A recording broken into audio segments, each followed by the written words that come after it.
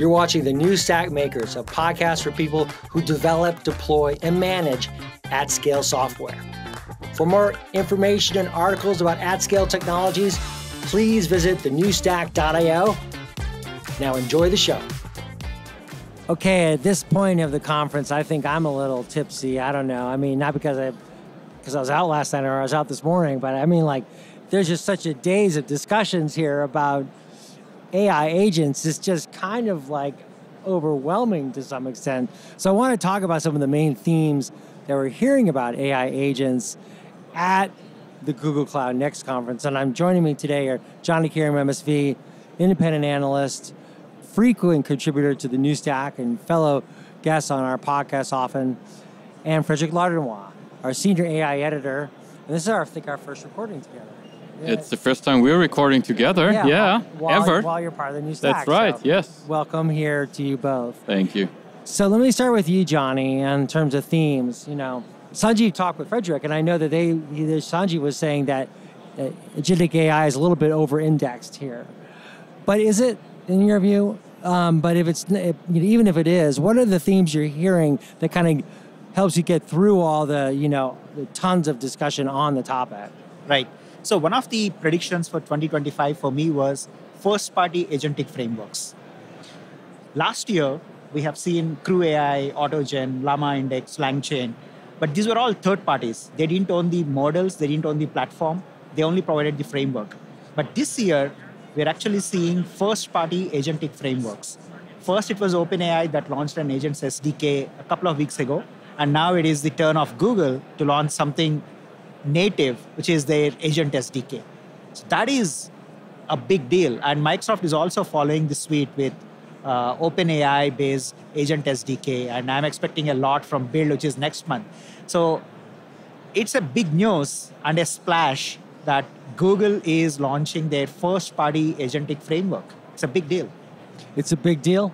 Yeah, I agree. ADK, right, is what you're talking about here. And I think the fact that they're going up against Autogen from Microsoft and Langchain, LangGraph, all these, it's really interesting. It shows that it's a market where there's still a lot of room for those kinds of things, right? But also Google doing this in a relatively open way is interesting because you can bring any kind of model. It connects to any kind of framework, right? So that seems to be where they're going anyway with a lot of this stuff this year with, their model gardens and all those things. So yeah, I think the ADK together with A2A and the agent engine, it's like really shows that they're all in on this right now. So yeah, they're definitely all in. I guess the question is, are we seeing this as a watershed moment for agentic AI across the industry?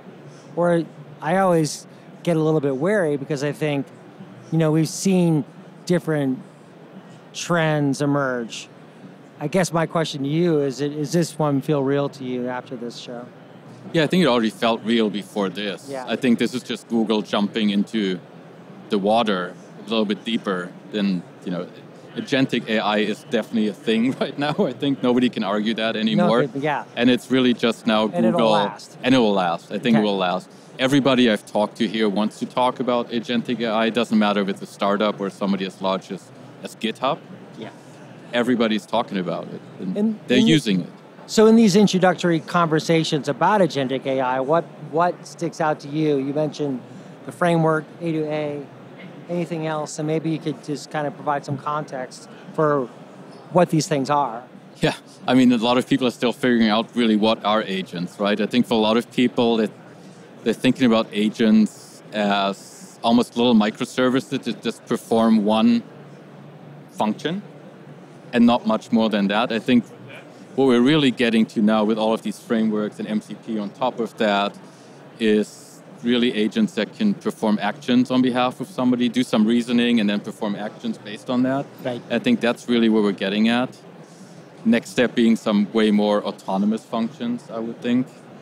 So Johnny, when you're thinking about these pieces they put together, maybe you can review them once more, how you critique them and what we still see as their need for. Right, absolutely. So if we go back to last year, Google Cloud Next, models were the big thing. The models were the first-class citizens of the Gen AI ecosystem. What's very interesting is Google has started to treat agents as the first-class citizens of their ecosystem. Just like we had model garden for Vertex AI, and then the model runtime, the search and the tools and the entire stack. Now they have an end-to-end stack for models. They have for agents. Now they have an agent garden where they have published first-party agents that you can explore and consume. And I expect third parties and customers to populate that with more and more agents. So that is like an agent garden, a registry of agents. And then there is an agent runtime, which tracks observability, model evaluation, agent evaluation, hallucination index, and all of that. That is very, very important. And then there is an agent engine, which is meant for developers to actually build end-to-end agents. And it is complemented by an SDK. And at the top of the stack is Agent Space, which is a no-code, low-code environment for enterprises. Now, if you actually look at this entire stack, it's almost parallel to the Vertex AI model ecosystem. Now, this is becoming a first-class citizen in the Vertex AI and the overall Gen AI ecosystem. And there is clarity in how Google is articulating this entire stack. There is something for enterprises, there is something for developers, there is a runtime, and there is a marketplace or a registry of multiple agents. And that is coming out as a very cohesive, very well-articulated story. How would you critique it? I looked at some of the other complementary announcements like A2A and MCP. I think there is a lot of work that needs to be done there. It looks like a very rushed through announcement. I looked at the A2A spec. Support for MCP is good, but A2A seems to be slightly half-baked. It needs more work. But the vision is good, but their implementation needs a lot of effort. Do you have any insights on that? No, I was surprised that they didn't provide any documentation ahead of time. That also made me feel that it was rather rushed when they made the announcement, because they didn't provide us with any information at the time. That's related to ATA? Yeah. I think the other topic, we're talking about, Vertex and all of that, always reminds me of the early days of the cloud-native Kubernetes ecosystem, Absolutely. right? And we're just figuring out how all of these pieces fit together. And one thing that Alex and I talked to Gabe Monroy, now at Google, at the party a few days ago, and he brought up security, which I think is another topic that still, it always feels like it's last, and people should think about that a little bit earlier. Right. But I think people are still figuring out, how does that fit into this? Right. How does it fit in, Johnny? Have you seen any evidence of how Google's addressing So the security issue? seems to be an afterthought for models and also for agents. Yeah. I haven't heard anything concrete about how to integrate security. But the other pieces like guardrails are in place, which is actually a good sign. And model evaluation and agent evaluation is a part of the stack. But security needs to come in. Authorization and authentication for agents is a very important aspect. And that's where ideally A2A comes in, but I haven't seen exactly how they're Exactly. implementing that yet. You did present on debugging, and so there's some, not direct correlation, but there is some correlation to that. Right. So what's interesting is Google is bringing Gemini into almost every component, every service of their cloud platform. This may be slightly a detour from what we are talking about, but Google has created an entire new ecosystem of applications. They launched something called ADC, an application design center, where you can interactively draw your building blocks of your cloud infrastructure and push a button to deploy. Behind the scenes, it applies a Terraform template to whatever you have drawn on the canvas and pushes that into GKE or Cloud Run, which is very interesting. And then they augmented a service called App Hub, which is like drawing a boundary to various services that are fragmented over multiple organizations, multiple folders, multiple projects. It brings application context. That's something that they launched. And that brings us to something called application-centric observability. Because observability today is like a data lake. Anything and everything will feed into the observability data lake, and it's like finding the needle in a haystack. Right. So now what they have done is they have drawn a boundary, a dotted line within observability data lake, which will give you like a zoomed in perspective of observability that matters to the application that you have defined in App Hub. So it is almost like zooming 2x or 3x into observability telemetry and going straight into what matters to your application. Earlier, it was like all over events from Google, platform, control plane, everything. But now you can apply filters and you can zoom into really what matters. On top of that, they brought Cloud Assist, which is Gemini Cloud Assist.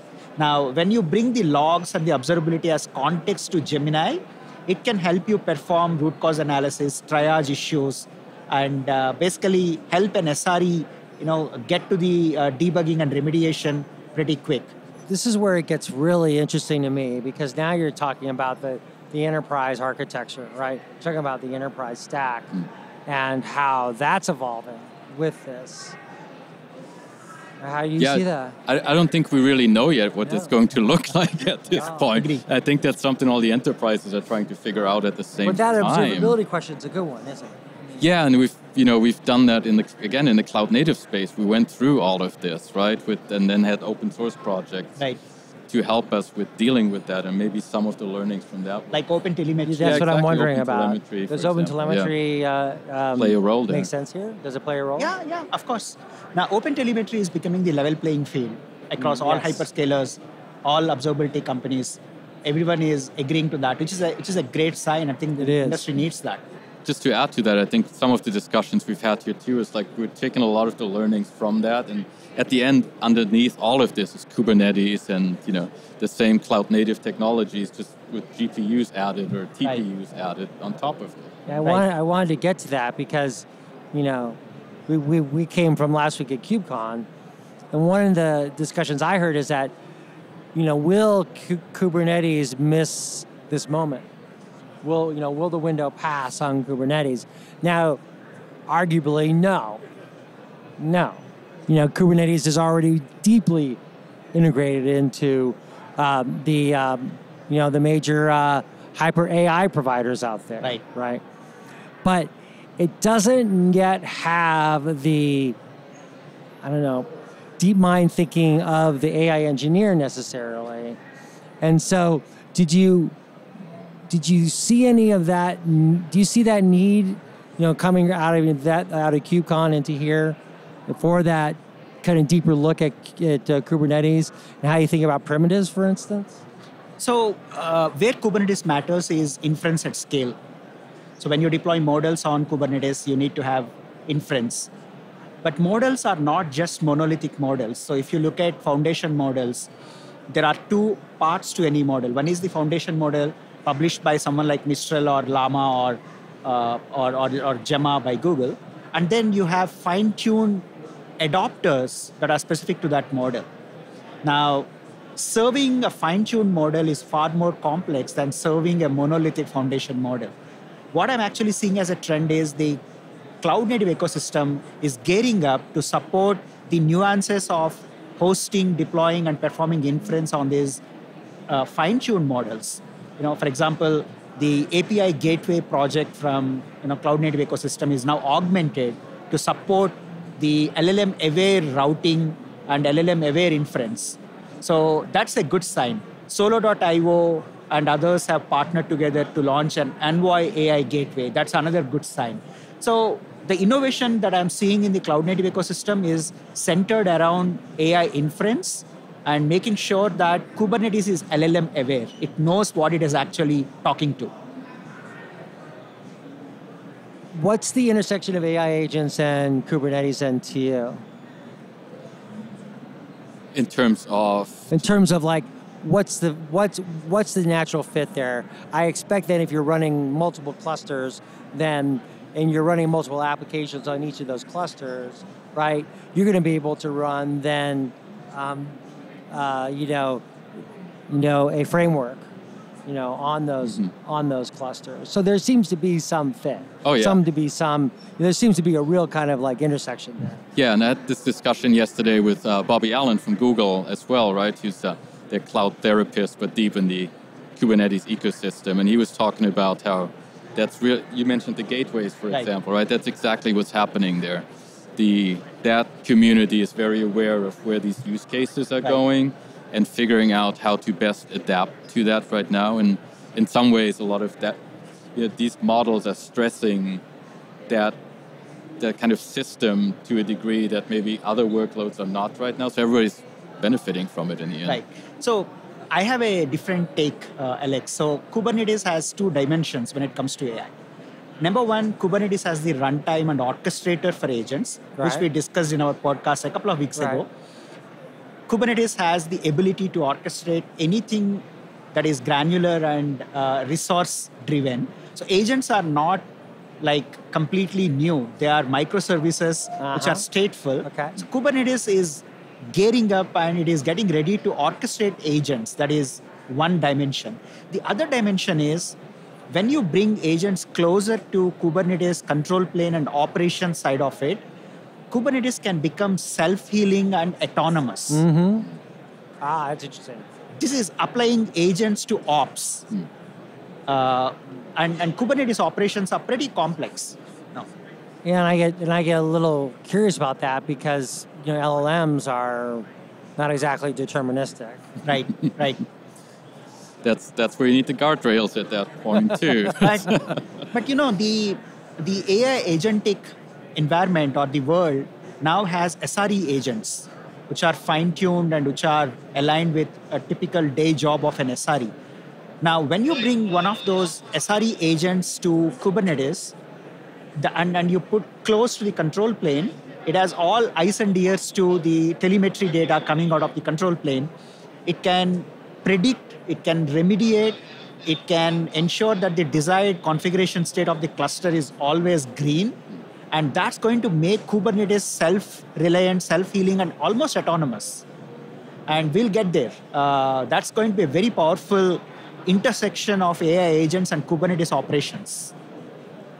I guess in conclusion, I'm wondering about who do you see at this conference? Who are the people that you see? Who are the personas that are emerging, in this new world of AI agents? Agent developers, agent operators. It's a whole new ecosystem, and it has a parallel to the software lifecycle, software design environment. So I see this as a parallel new universe, which is going to create agentic developers, agentic administrators, agentic SREs, agent ops. So we are creating a new whole ecosystem. Who are the people that you've been talking to that were surprising to you, or just was it the same kind of crowd you've seen year after year? It's very much the same crowd that I've seen before here. I've yet to meet an agent developer who described himself as or herself as that. But no, I think I haven't seen a big difference here in who is here. It's the same developer types, obviously everybody wants to talk about AI now, not just agents. I don't think everybody's ready for agents yet, right?